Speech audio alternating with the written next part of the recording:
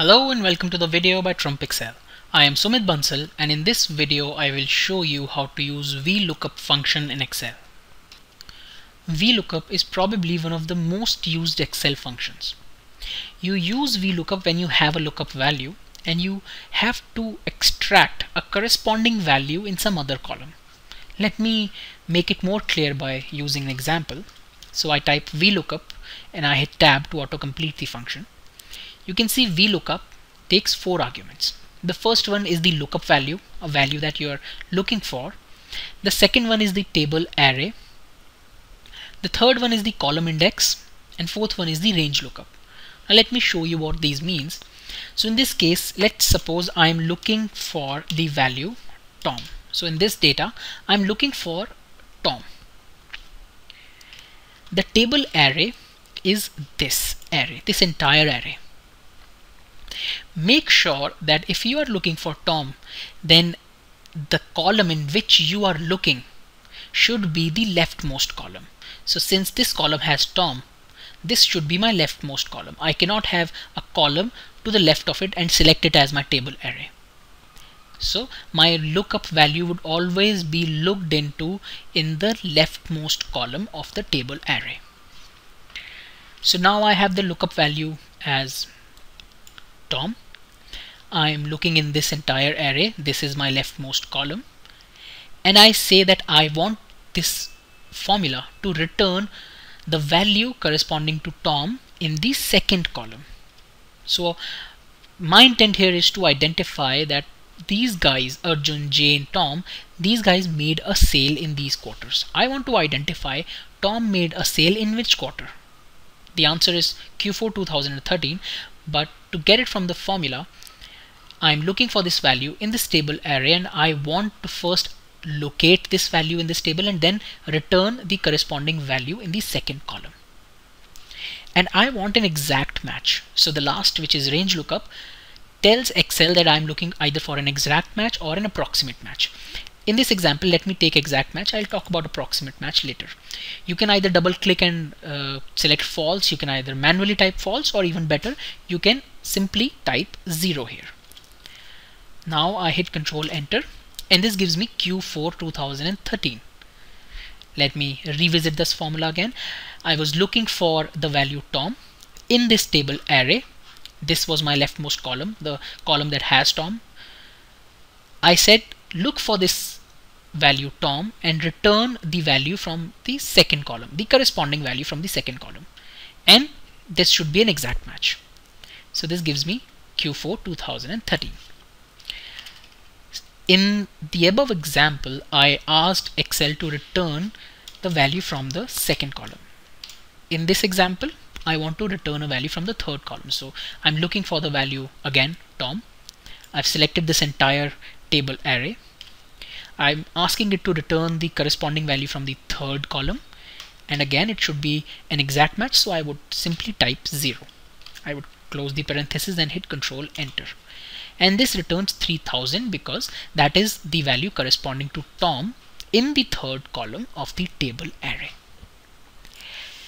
Now this is when we use exact match, but you can also use approximate match in some conditions. Let me show you an example. In this case, I'm looking for the value 1500 in this table array. So I've only selected one column. Remember, the value you are looking for should be in the leftmost column of the table. Since in this case I only have one column, it is fine.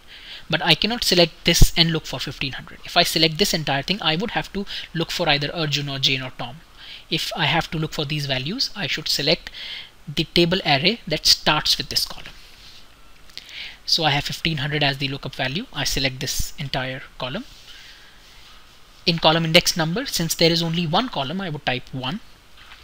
And I have two options, either an exact match or an approximate match. Let me show you what happens when I select approximate match.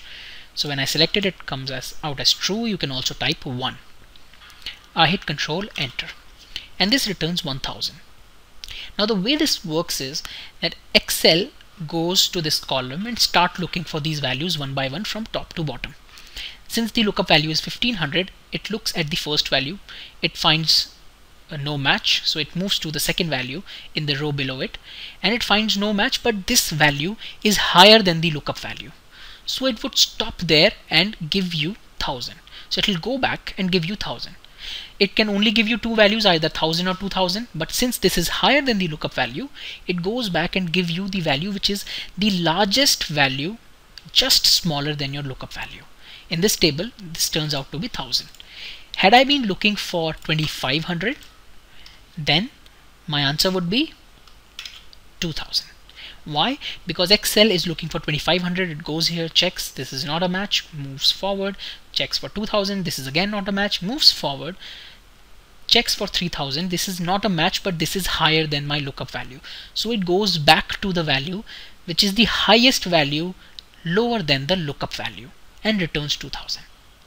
So this is how approximate match works. But for this to work, give you the correct answer, do ensure that your list is sorted in an ascending order. If this is not sorted in an ascending order, there is a high probability that you may get a wrong result. What happens if you look for a value higher than 3000? Say I look for a value higher than 3000, which is 3500.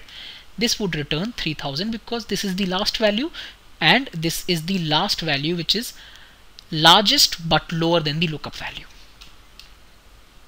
Now let me show you what happens if I use the same technique with exact match. If I'm looking for 1500 in this table array in the first column, but I am using exact match, and I hit Control Enter, and this gives me a not available error because 1500 is not in this, and since I'm looking for an exact match, it cannot find it here.